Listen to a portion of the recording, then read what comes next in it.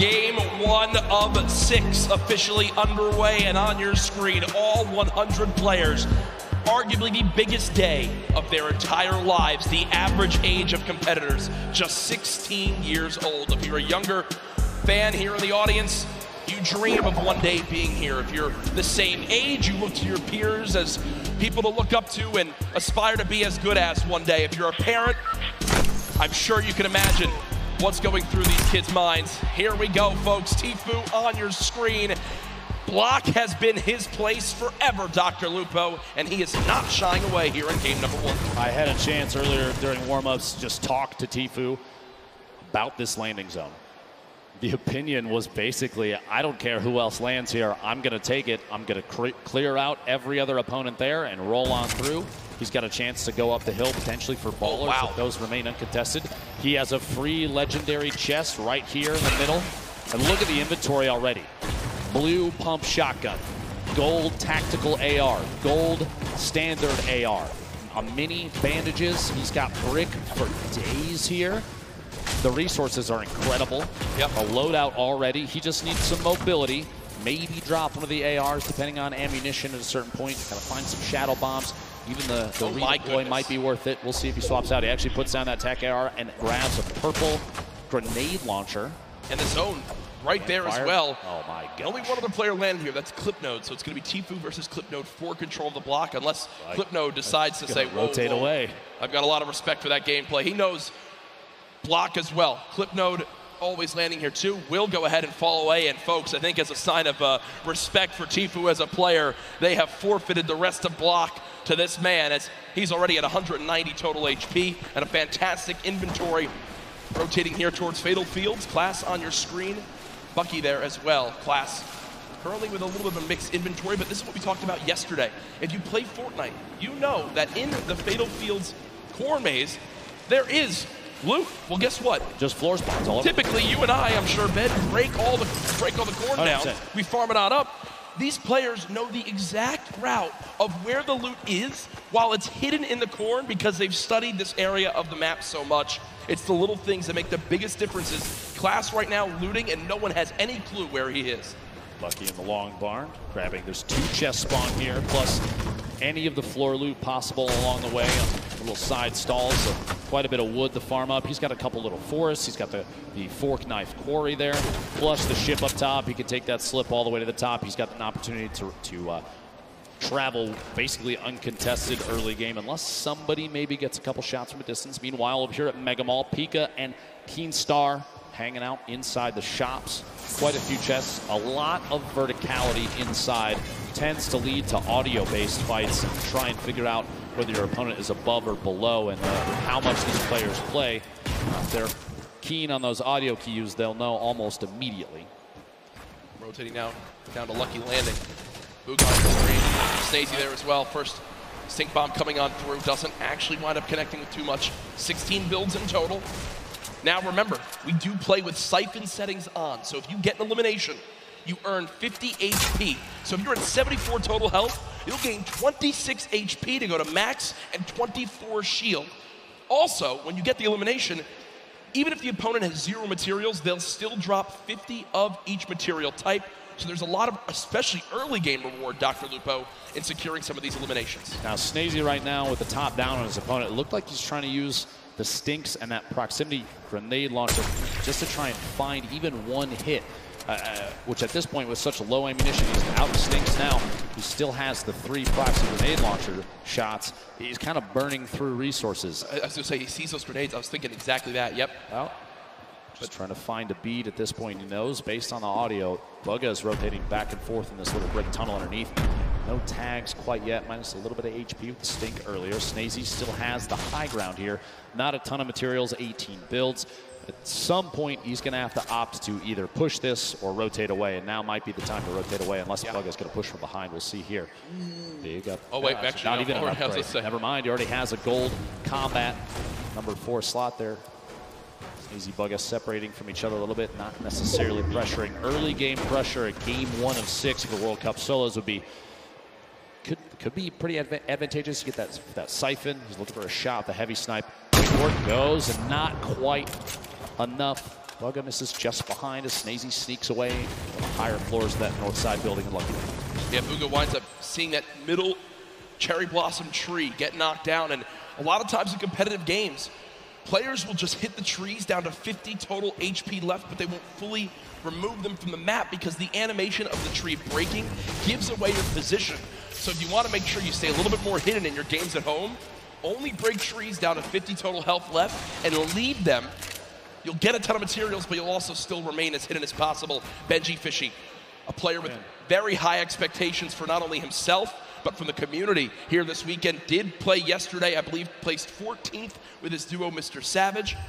The first stink bomb comes on through, and with that damage, it looks like Benji Fishy wants a fight, but unfortunately does take 50 immediately from the back, and will go ahead and just give up his position for the moment. A little bit of frustration on his face, and I can't blame him. Shots as he's attempting to push a little bit on Nate right there. Pleasant Park still inside the safe zone, so moving away from this doesn't have to happen just yet. We'll see. Nate takes an opportunity, rotates all the way across to that treehouse building in the southwest corner. Meanwhile, southwest of the entire map, Crew not alone down here. A little bit of a build fight back and forth, and they are not inside the zone. 91 players remain right now. Only 9 have gone down. It's early in the game. It's going to stay very, very high in the player count. Crew maybe waiting to see if that edit comes through. Doesn't quite. Storm waiting inside. We see this all the time. Just holding the edit inside the pyramid. Yep. He doesn't want to step out, potentially get shot. Rotate back down underneath and maybe check his other sides. Meanwhile, King and Wiki in a 1v1. King on the defensive. At this point, he might have the high ground. Oh my gosh. Sneaks the shotgun shot in right before the ramp can go down. Oh, no. Okay. Oh, okay. No. And you see King, a little bit of a smirk right there yesterday when we had a little bit of a, maybe I guess you could say trash talk in the game. It was Skeptic who winds up going down to Mongrel Mitro. This time I think King will live to see another fight, but ooh, I like some of this little spiciness to kick off game number 1. He wins that fight with a quick wall retake and edit on through. Over to Neo Tilted, Creo, Hornet, and Clicks, currently within a couple buildings of each other, and you see on your screen on the backside, Lechi, Maw, and Mongrel still there as well. Flutter Noise rotating through, looks like on a ball on the backside. Real quick, we'll put the replay up of exactly how that played out. Storm here, inside that box just moments ago. No. Oh, full send into the air and does catch the shots there. The burst SMG proving useful even midair. Burst SMG, probably not the exact item that players want, but still making use of it. Uh-oh, it's a corn fight.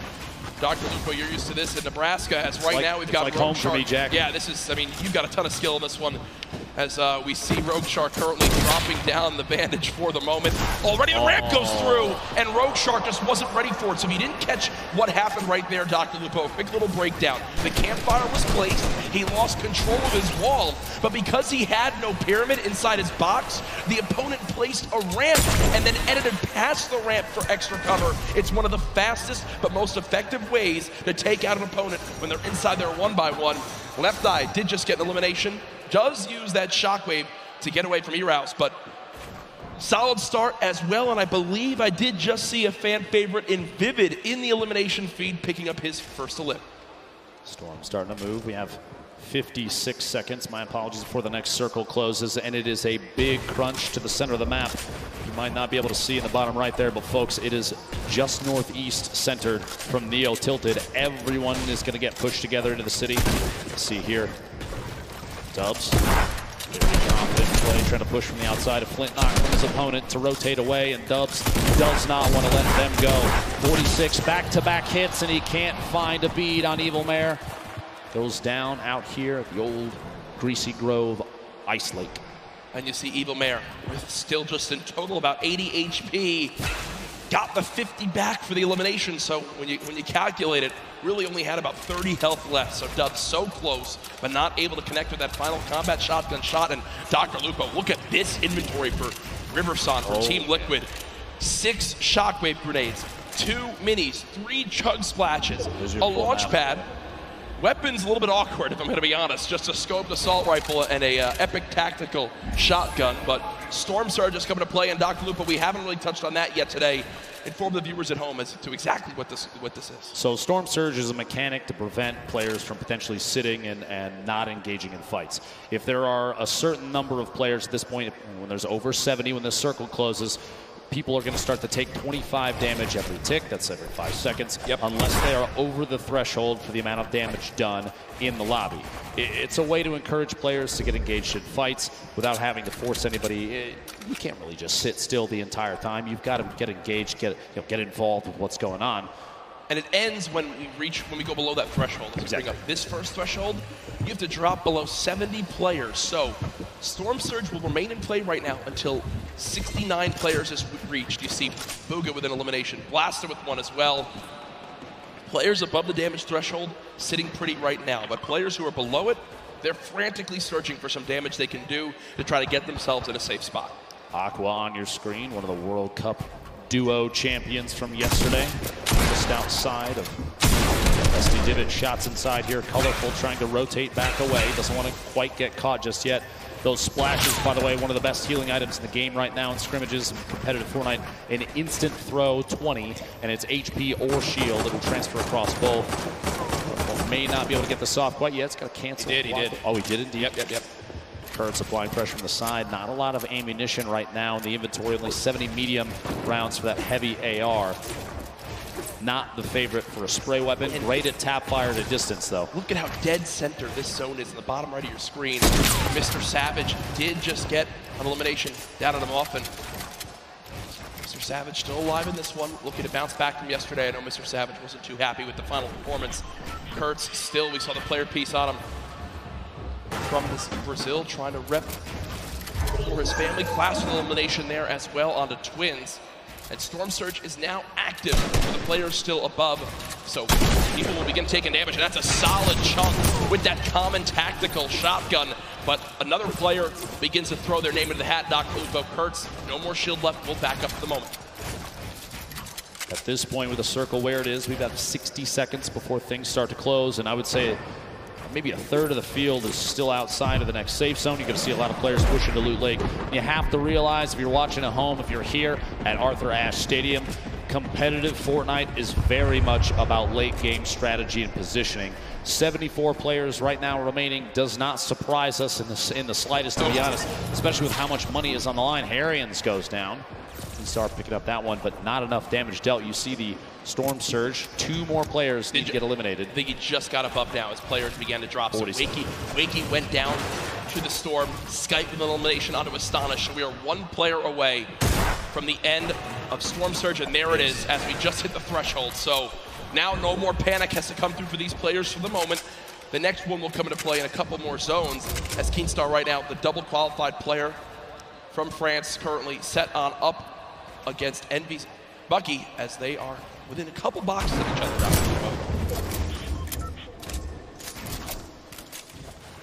Just to see exactly where things move through here. Just want to hold these edits and look out.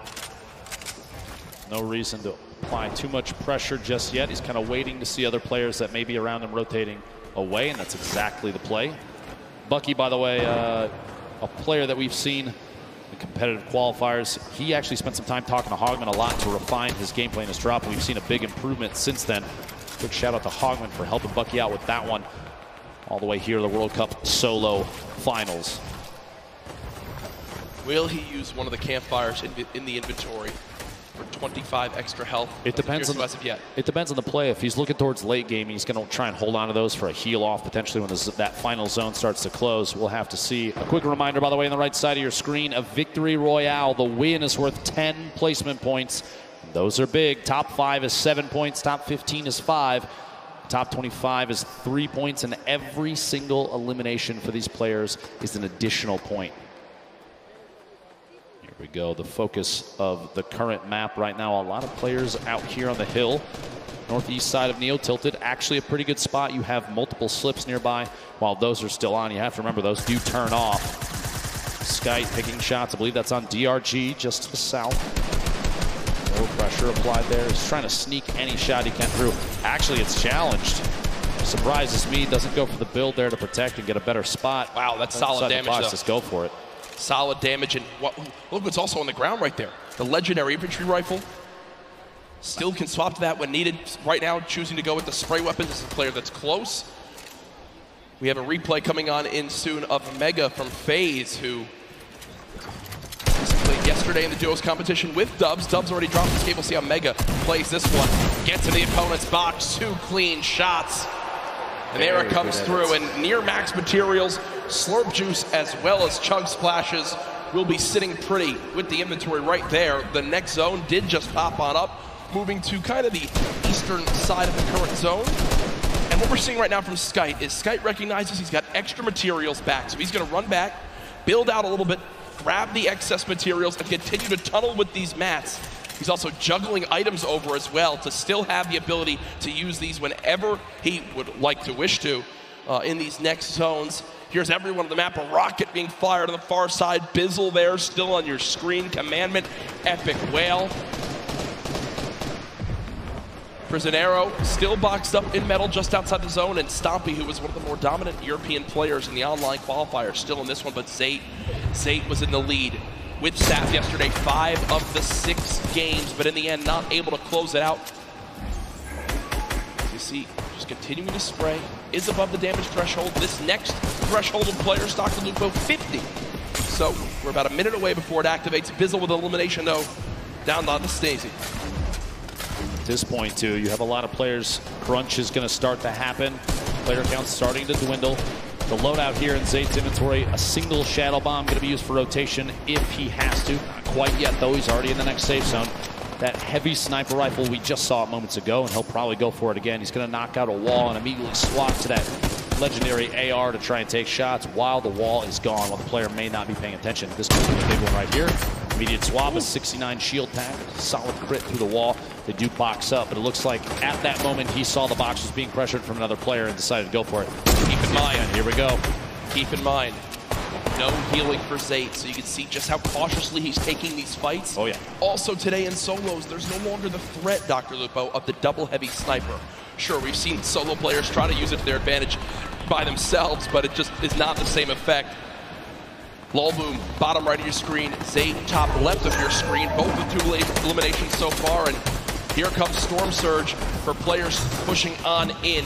Not a threat for Lolboom as he's 409 above, but Karhu did just go down to that Storm Surge, so an unfortunate game number 1 there, and ooh, some free shockwave grenades to pick up. Dr. Lupo will be extremely useful in these rotating zones, and oh man, Lolboom is eating the stink bomb. 50 damage, Dr. Lupo.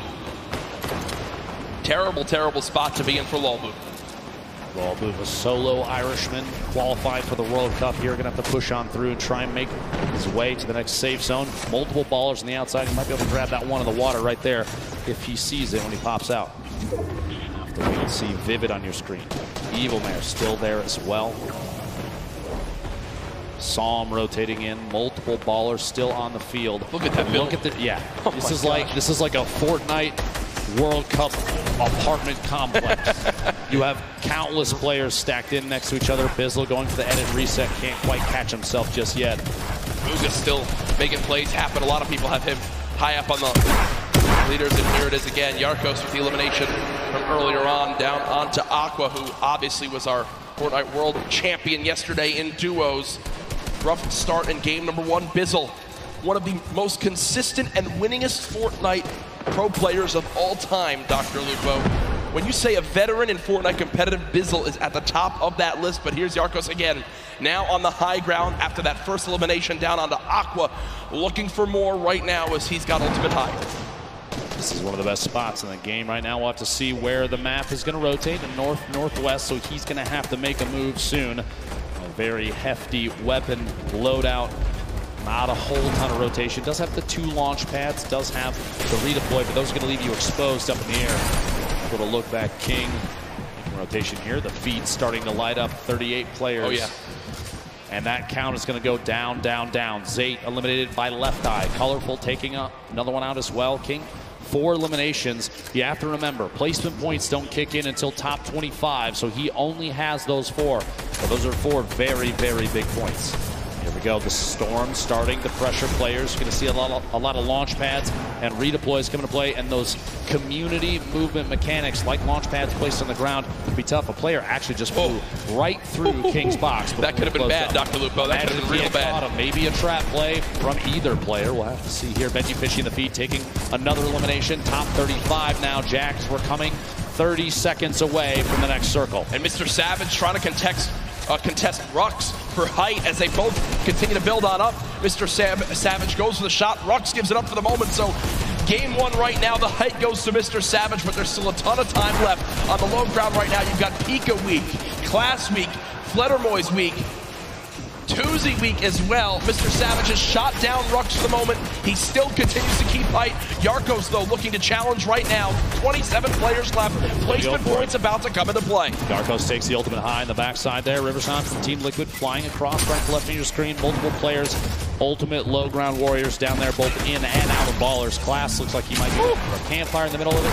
Mr. Savage. King at 7 limbs and has made it into placements. King absolutely the #1 performance so far in game one. 120 in total HP. Can he find us a limb? No! As the crowd erupts.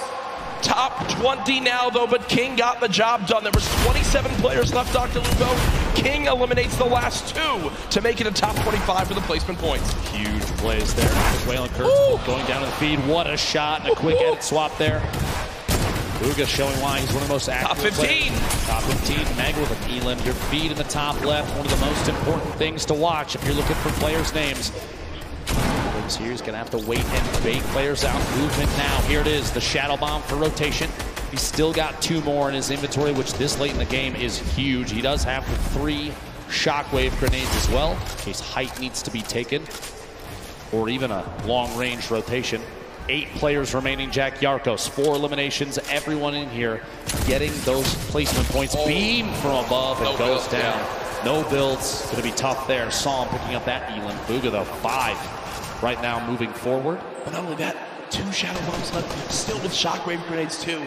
The #1 point we've seen in competitive Fortnite this weekend, when do you use the Shockwave to go for height? It's Sam currently on height. Bugha sees that. That was him taking a look for exactly where the player is. I think it's time, Dr. Lupo. No, Shadow Bomb will be used. Okay, so not quite doing it yet. Looking for a high ground. Yeah, I was looking to see. He's saving those. Don't you worry. I guarantee before too long, a player like this is going to make plays. Sitting the edge of the storm, the box up. He's going for edit shots. Big hit. My gosh. The outside. Bugha picking up his 6th elimination. Creo, Rux, Bugha all on the low ground. Bella EU. One player to Shockwave the height. It's still Sam up top. Still got it. Same floor as Creo. 1v1 up top. 1v1 on the bottom. Stuck in the box. Big hits. Back-to-back shots. Bugha picking up another elimination. Bugha is insane now. Almost going to be his game to win. We'll see here another one. Can he find the 9th elimination and the first victory royale, the World Cup solos? Dr. Lupo, it might be time soon. It might be time soon. Bugha smiling. He's got the health advantage on Creo. He does. Folks, it might be time for the Shockwave play. Bugha could soar up into the sky. Go for it. Here it is. Shockwave to height. Shots coming in.